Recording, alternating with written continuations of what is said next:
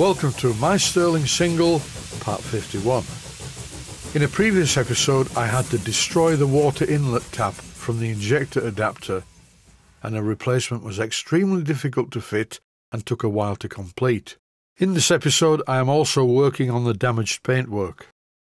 The problem is getting the adapter to line up with the check valve, so I can refit the union nut without cross-threading it. When I first fitted the injector double adapter, it was easy because the whistle wasn't in the way.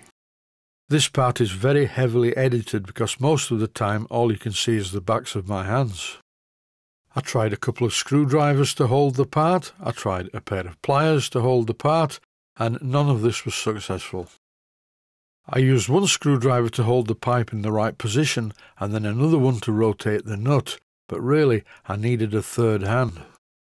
To be honest, this really did tax my patience, and generally speaking I have a lot of that, and whatever I do in life I do not give in easily. Finally, believe it or not, after half an hour I persuaded the nut and the pipe to be in the right place so I could tighten the nut onto the check valve. And finally, the job was done.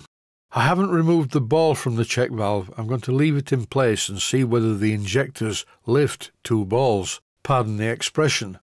With the engine in steam, when I test the injectors, if they don't work, I will remove the ball from the check valve that screws into the boiler.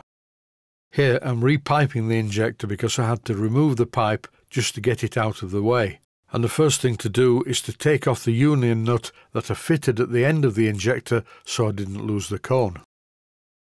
This job was simple enough. There was plenty of flexibility in the piping, which allowed me to align the union nut with the thread on the injector, and here I'm tightening it first by hand, and then using a spanner I tighten it thoroughly. I always try never to work on 3.5 inch gauge engines because the parts in them are really too small for me these days, and everything on a 3.5 inch gauge engine to me appears difficult. However, this is a 5 inch gauge engine and most of it is okay, but some of the parts are very fiddly. Fitting the brakes is going to be fun. Even though the brakes and their complicated linkages on this engine are not going to be functional, they do at least need to be fitted just so it looks good. Back to repairing the paintwork. I didn't show this, but after I rubbed down the etching primer, I brush painted some Great Northern Railway green onto the damaged area.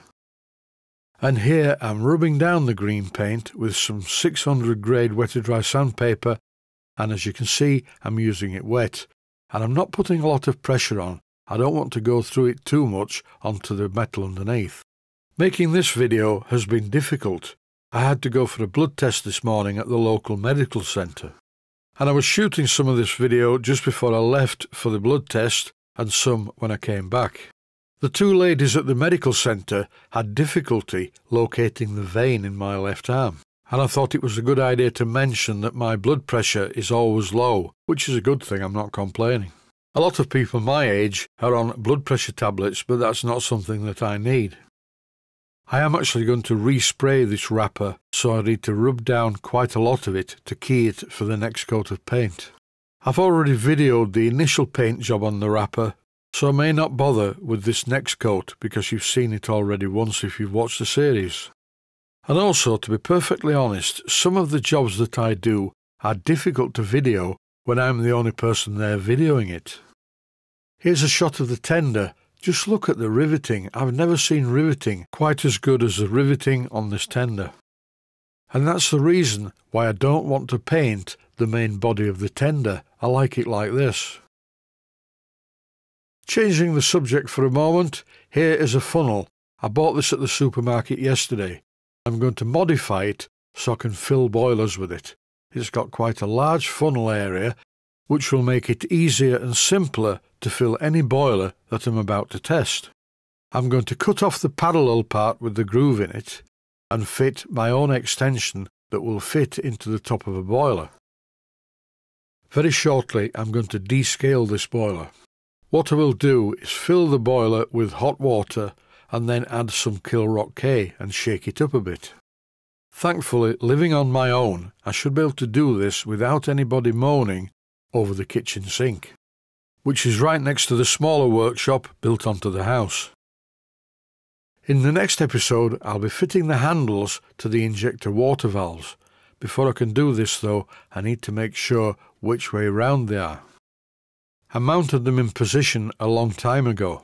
I'm going to fit them using Loctite 603, and that will be in the next episode. For now though, I'm going to quickly have another look at the riveting on the tender body. And okay, 2 of the rivets that hold the top rails are not exactly in the middle, but look at the riveting on the body of the tender. This is surreal. I cannot do this. I've tried, but I can never get them level. I've put the tender on the side to have a look underneath because, to be honest, it's such a long while since I fitted this array of piping. I'm just checking how I did it. And that is it for this episode. It's time for me to go. Stay safe, stay healthy. Thanks for watching, and I hope you found it useful. Please take the time to visit my Mainsteam Models website and click on the section of the website that says Video Playlists. And by doing that, you can find other videos that you may like to watch. And by using the playlists, you can actually watch the videos back to back.